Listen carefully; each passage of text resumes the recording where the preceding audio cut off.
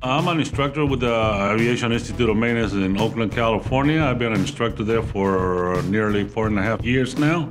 I'm a retired military, and I like what I'm doing because, it gives me the opportunity to teach based on my experience following the curriculum. And I always instill in them the dedication that they need to have in order to be successful in completing the program. They need to burn that midnight oil because nothing is given to them.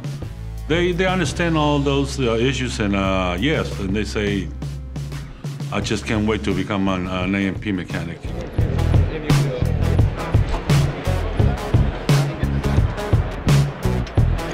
We'll teach them the basics, and they'll graduate with skills and knowledge necessary for them to perform and excel.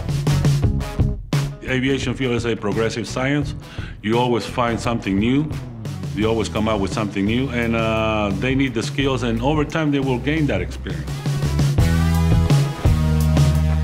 The aviation field is in big demand for A&P mechanics now, and now is the time. As human beings, we grow old. Sooner or later, we're going to retire. Sooner or later, we're going to leave the field, and mechanics needs to be replaced.